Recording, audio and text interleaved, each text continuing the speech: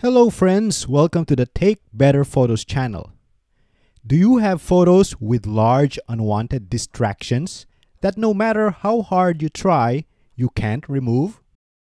Well, stick around because in this video, I'll be demonstrating a new tool from Luminar which purports to do just that with the power of generative AI. It's called Generase. Does it work? That's what we're going to be discussing in today's video.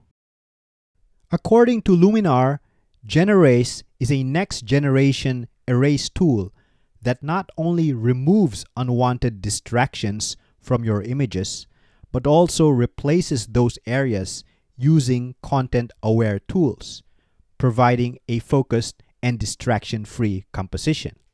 Why is this release significant? Well, Luminar becomes only the second photo editor, at least that I'm aware of, to integrate generative AI capability. They follow Adobe, which released theirs back in March. If you're interested in Adobe's release, you can watch my video on that topic. In terms of pricing, you'll be glad to note that Luminar provides more options to consumers, while Adobe requires a yearly commitment of $120 for a Creative Cloud subscription, and that includes access to all its generative AI tools. With Luminar, you have the option of purchasing a perpetual license of around $250, which makes it cheaper in the long run, or if you choose to subscribe, you can do it for around $12 a month, which is cancelable at any time. That seems to be a more reasonable option if you want to dabble with generative AI. With that introduction out of the way, let's run through the demonstration. First, let's answer the question, why do we even need Generase at all? Haven't object removal tools been around for years? Well, yes, but as you can see here, traditional tools run into problems when the unwanted object is fairly large and hidden details and textures cannot easily be replaced by examining its surroundings. For such cases, it is Generase to the rescue. But does it work? To demonstrate Generase, let's work with this previous example and try to accomplish what the traditional tool could not. To use it, first ensure that you have installed the Generase extension. Next, brush over the object. Finally, click Erase. That's it. The result is pretty good, but there is a minor artifact. No problem, I can use Luminar's standard erase tool to get rid of it. There, a perfect result. Let's move on to the next example. As you can see here, a very large tree structure is ruining the perfectly nice view. This is very difficult to remove for any traditional tool. Let's see how Generase does. In this case, it's a poor result. Generase tried to fill the gap with this rock structure, which was not present in the original scene.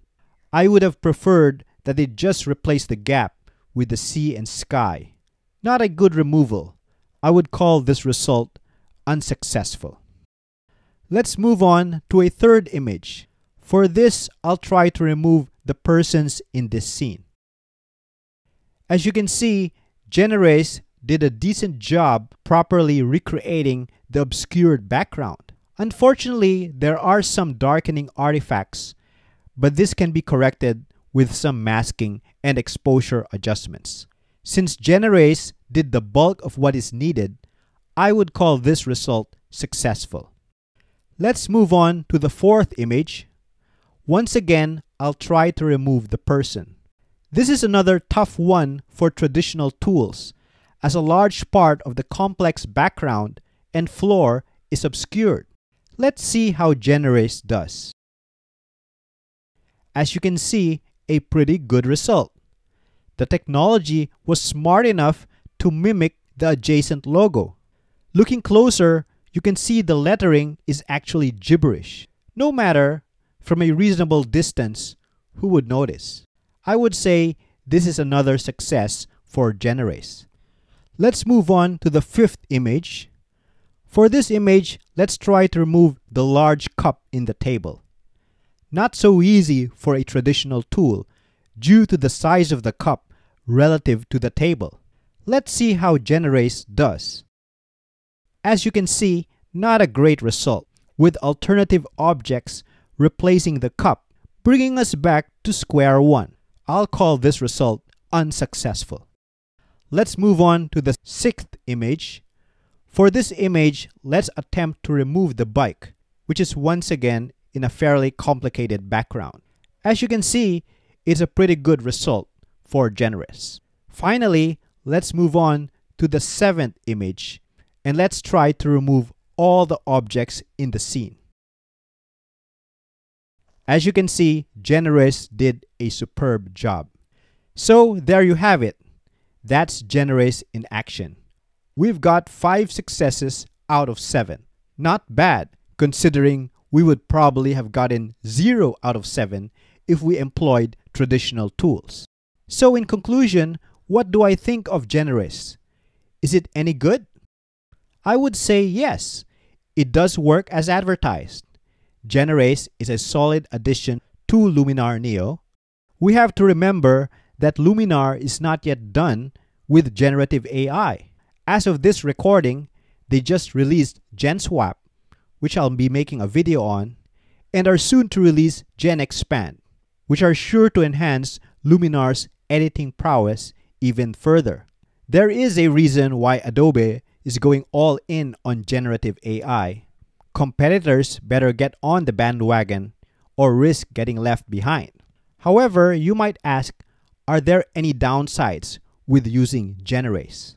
Aside from the inevitable errors in using AI tools, the main drawback would be its slowness.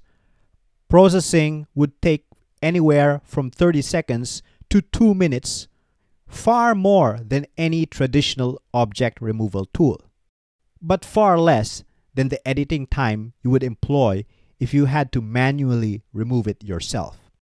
Another disadvantage compared to traditional tools is the requirement for an internet connection, but this cannot be helped as all the magic is done by some AI service in the cloud somewhere. So I hope you found this video helpful. Let me know what you think of Generase. Is this a good addition to Luminar? Do you agree that other photo editors should adopt generative AI? Let me know in the comments. I'd love to hear from you. And if you like this content, don't forget to like, subscribe, and share to help keep the videos coming. Until the next video, I'm going to see you in the next one. Bye for now.